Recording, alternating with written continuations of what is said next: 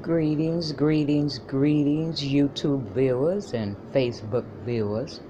This is Sister Catherine Myers coming to you this wee hours of the night. And I want to welcome you to my prayer channel. And as I said, I think it's about midnight here in Vancouver, Washington. And please excuse my bed cap. There are times when you will see me in bed caps and all hours of the night because my goal is to be obedient to the Holy Spirit. And so if the Holy Spirit leads me to come on the station, come and minister after hours or after I've already gone to bed and I wake up and I'm led to come to you at that time, then my goal and my job is to take heed and to be obedient to the Holy Spirit, my comforter, at all times. And so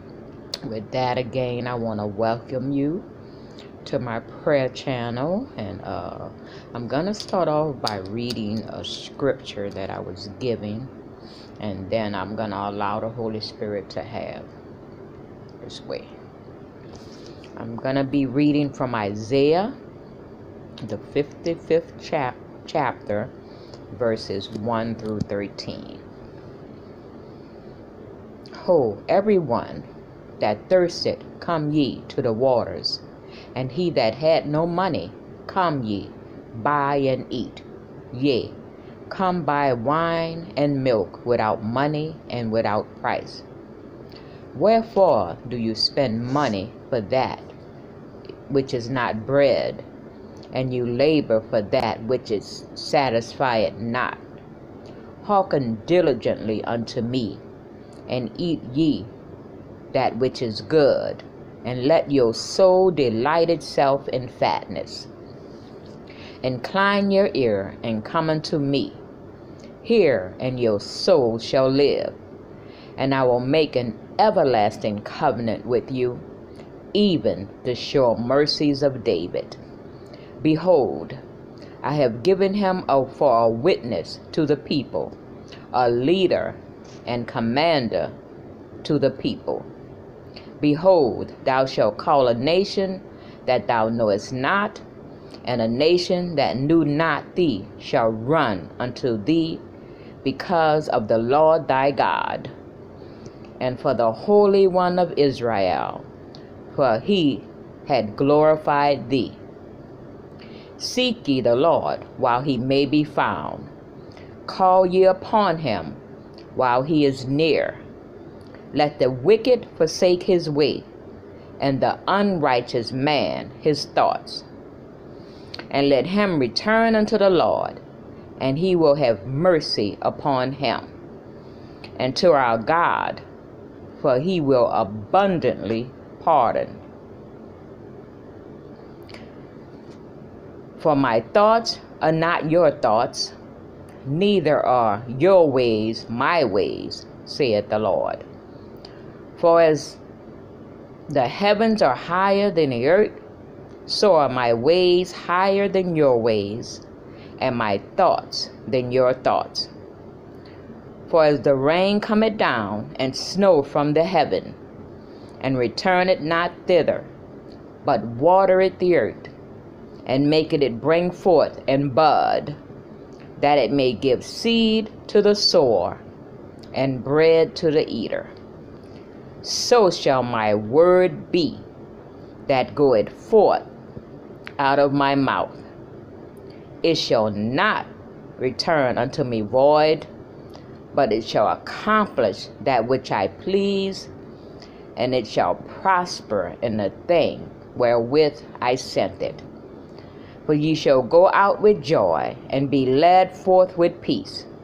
The mountains and the hills shall break forth before you into singing, and all the trees of the field shall clap their hands.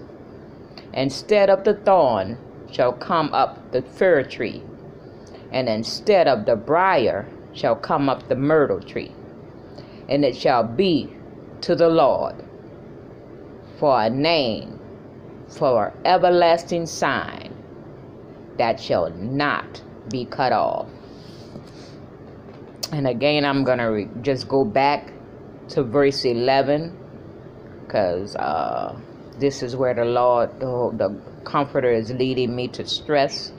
So again, this is Isaiah 55, verses 1 through 13, and I'm just going to read verse 11 again for you, which says, "So shall my word be that goeth forth out of my mouth.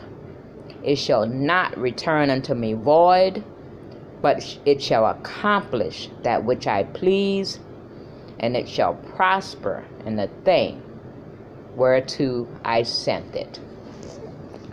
And another scripture I'm going to read right quick is in Genesis, the first chapter, 1 through 3.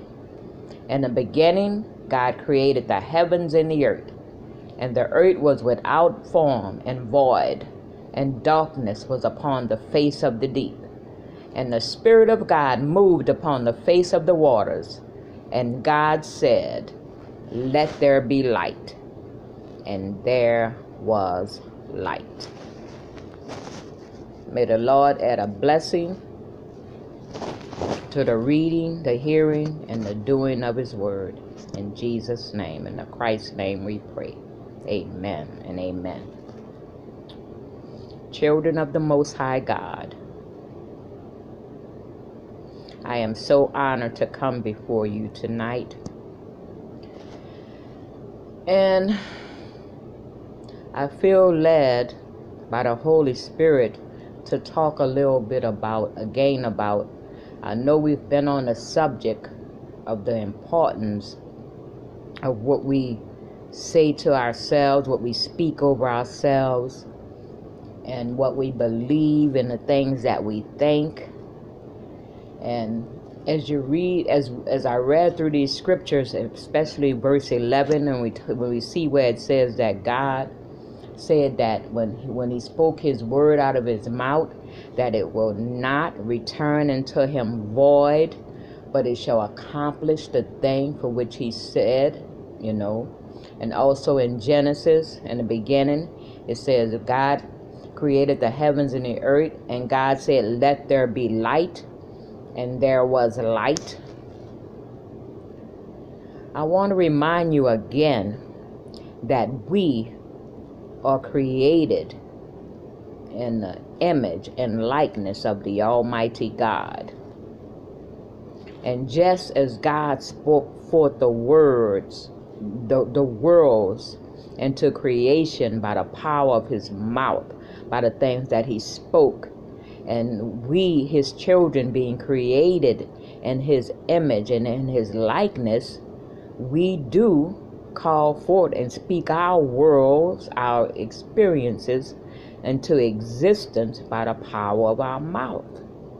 And I feel the Holy Spirit is leading me to stress this again, because it's even more evident more and more each day, and we're not really taking heed to how powerful we are, and that the Messiah said that that the works that he did, that we would do greater works, and that when we ask anything in his name, that he would do it, And I think we're still missing the fact that just as Jesus is the Son of the living God, and we too walking in Christ, following Christ, followers of a Christ, who've been adopted into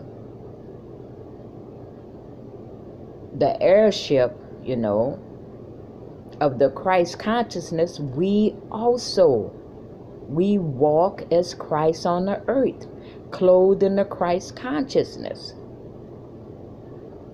We are creators of our own life experiences, and whatever we feed, that's what we become.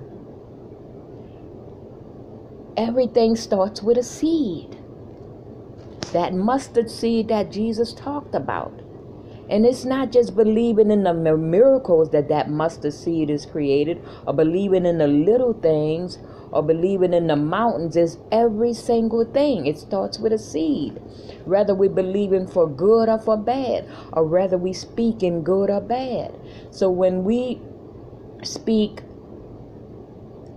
and talk about the sicknesses that cover and take over our lives, every time we speak about that sickness, every time we claim that sickness, every time we call it our own, we give it power. We feed it. We become what we feed. We become what we speak. We become what we believe.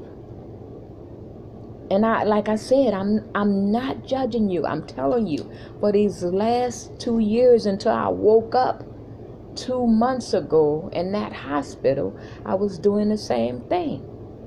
All these years that I worked on different jobs, and for the last 10 years, I worked as a caregiver, taking care of sick people. And then for the last 2 years, when I had to walk in their shoes and become a sick person, to really grasp and understand what was going on. And I'm telling you, it started with the seed of the high blood pressure. And then it grew and grew. And I would hear myself. Even when I think back, when it first started, and the doctors got all panicked. When I was in New Orleans is when it first started, and they put me in the hospital then and started talking about my blood pressure, and I was going for a job with the city of New Orleans. I had got offered a job with the city of New Orleans, and I had to pass a physical, and that doctor would not pass my physical because of the blood pressure. And from then on, I heard myself saying, as I look back, my high blood pressure, my high blood pressure. The high blood pressure turned into chest pain, and then it turned into osteoporosis. Then it turned into another thing and another thing. The list grew and grew and grew. And I got here in Vancouver, and I had 2 trips in the hospital in New Orleans, and then 4 trips here in Vancouver in these last couple of months. And I woke up in that hospital bed and realized I'm feeding this thing. I'm creating it. I'm making it worse. Yes, it may have been presented to me 2 years ago, or even I would say a year ago, when it really got bad. When the people in New Orleans, the doctors in New Orleans, wouldn't allow me to go to work, wouldn't pass my physical for that job that I was offered. And from there, it just took a life of its own. And that's what it is. When God spoke the world into existence, and when he said, let there be light, and there was light, then life took a life of its own. Everything that he spoke into existence came forth. The same way, everything we speak into existence, everything we believe, everything we feel, everything we think and call forth, it takes a life of its own. And it's up to us to change it. It brings us right back to that place where God said, I set before you 2 roads, life and death. One road leads to life, and one road leads to death. And he said, and just in case we still weren't sure and we were confused about which road to choose, he said, choose ye life. So the sickness is there. The pain is there. Just as the healing is there. The restoration is there. It's up to us to choose.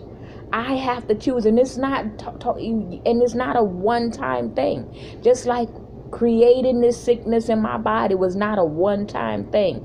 It happened over time with me constantly accepting it. And every time I would go to the doctor and they give me another pill and another sickness, and I just kept accepting it and accepting it and telling my friends and family about it. Oh, and they said I have this.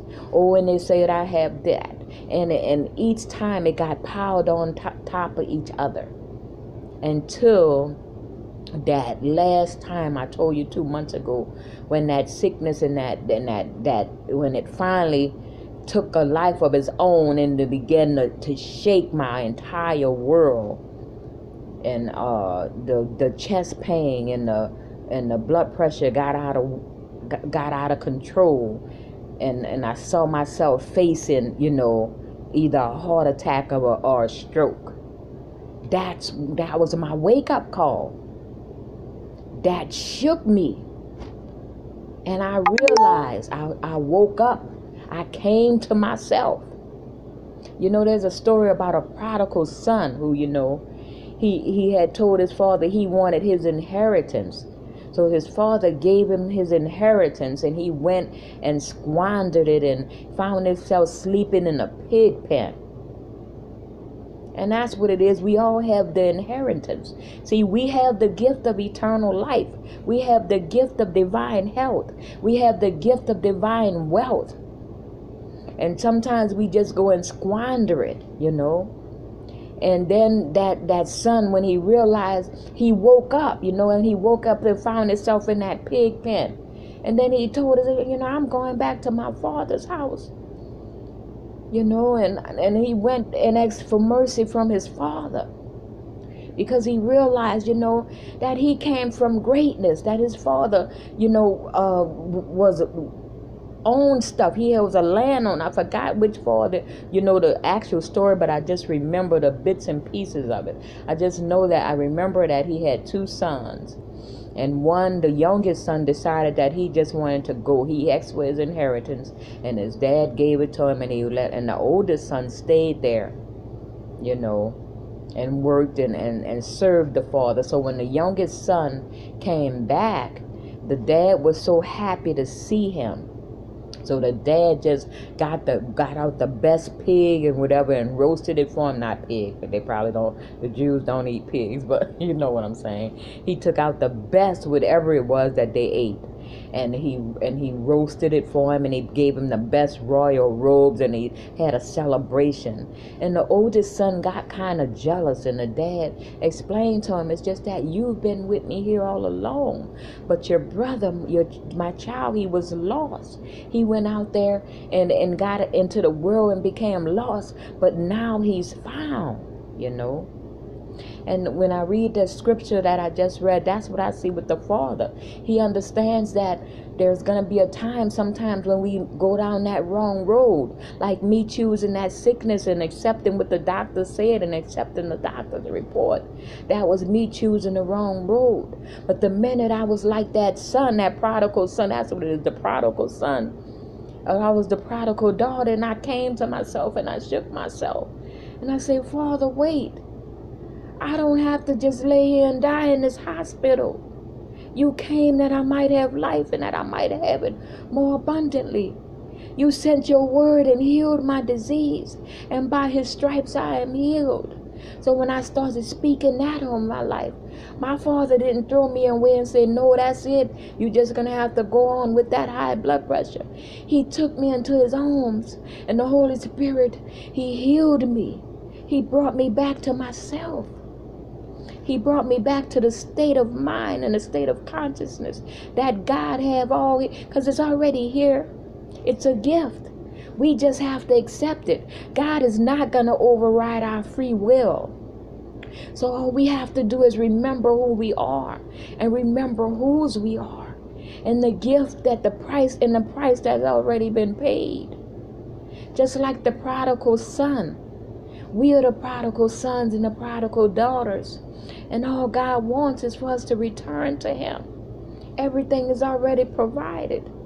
We just have to return to him. He said his word will not return void, but it shall accomplish the thing for which it was sent. See, he already sent his word to heal our disease. We are already healed. Our job is to accept it. The healing is already there. It's there. The gift is there. We just have to remember who we are and whose we are. And that God loves us so much that it is not his will. Not his will that not even one perish, but that all receive the gift of eternal life.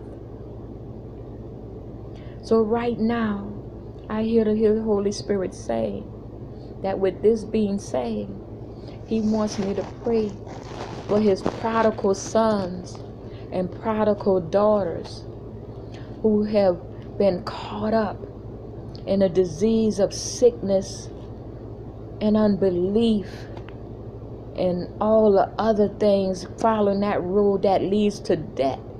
He wants you to know that He's waiting.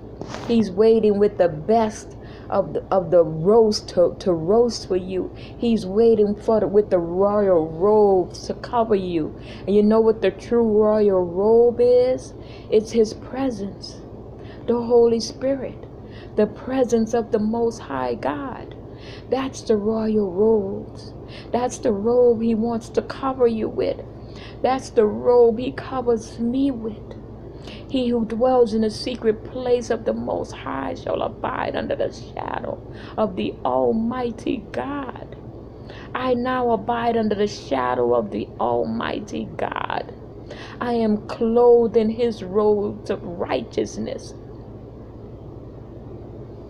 My mind is now clothed in the Christ consciousness. I no longer have to die, and I shall live and not die and declare the works of the Almighty God. So right now, I'm gonna pray for all the prodigal sons and prodigal daughters who have lost their way.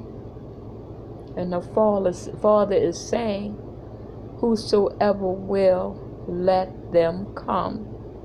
He's waiting just for you to receive your healing, to receive your restoration, to receive your gift of life. Heavenly Father, I thank you, I thank you, I thank you. Heavenly Father, I thank you for your word. I thank you for your grace, which is sufficient. I thank you that you sent your word and healed our disease, and by your stripes we are already healed. I thank you that your word does not return void, but it goes forth and accomplishes the thing and the purpose for which it is sent.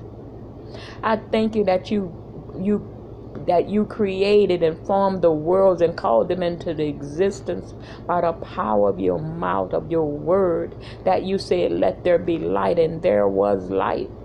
And I thank you, Father, that you said that it is not your will that any perish, but that all come into the knowledge and to come into the gift and receive the gift of eternal life.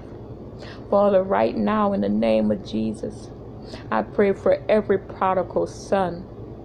I pray for every prodigal daughter who have lost their way. I pray for everyone who right now are filled with sickness and disease, who have believed the doctor's report. And every single day they're talking about the sickness. They're talking about the disease. They're talking about the aches. They're talking about the pains. And they don't realize that every time they talk about it, every time they claim it as their own, they're feeding it.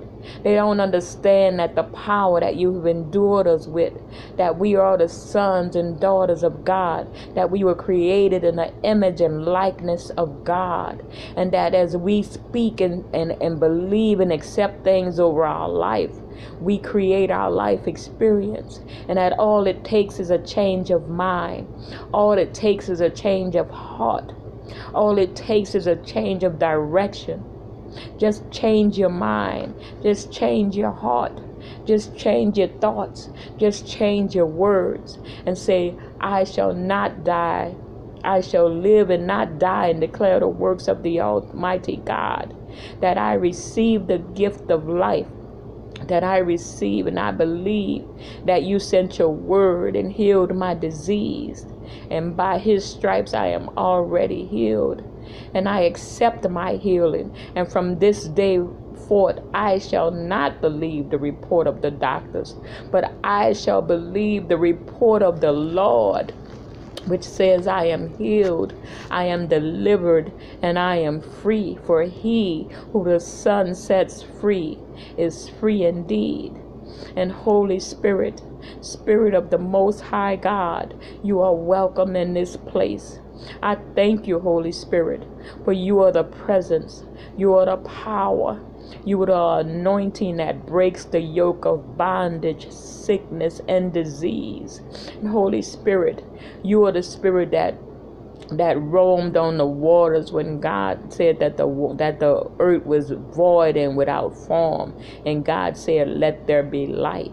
And it was your power and your anointing that brought forth the light. It was your hand that moved upon the waters that brought forth life. And right now, Holy Spirit, I call forth your power and your anointing to bring forth life to your children, to bring forth healing to your children, to restore your children to their right place in God, that they may be clothed in the right mind, in the mind of the Christ consciousness, that they may have eyes that see as you see, ears that hear what the Spirit is saying to the church, and take out the heart of stone and give them a heart of flesh, that they may have the understanding with all they getting, that they may get an understanding, that they may know God even if they are known, that they will receive the gift of healing, because it is said in your word, no one can come to the Father unless the Holy Spirit draws them. And Holy Spirit, Spirit of the Most High God, I ask that you draw forth the children of the Most High God. Draw forth the prodigal sons. Draw forth the prodigal daughters, and bring them back home. Bring them back to the fold of the Father. Bring them back, that they may return, that their hearts may return to the Father, and the Father's heart will return to them. And I thank you that it's already done, that when I pray you answer, and that you hear me, and that you do a quick work, and that none of my words fall to the ground, but that they go forth and accomplish the thing for which they were sent, the thing and the purpose for which they were sent. And I declare it done in Jesus' name, and I thank you for it, Father. And I shall now pray in the Spirit to seal it, that my prayer may reach the throne room of grace, a direct connection from my body, which is the temple of the living God, into the throne room of grace.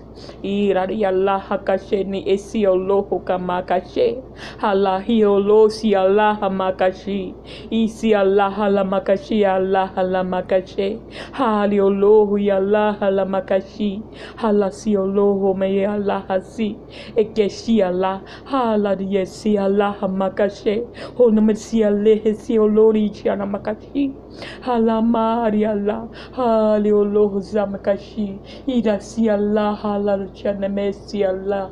Ha yolohu ya Allah ma yoloko bari Allah. Ekeshi Allah. He si Allah jamane si de kalida yolo yama Allah. Ali Allah kashi. Allah si yolohu mi Allah. Isine kashi yolohu makashi. Hallelujah ya Allah makashi. Ila si Allah, hari oloho kashi Allah. Ila ekeshi Allah si Allah, ha makashi Allah si Allah.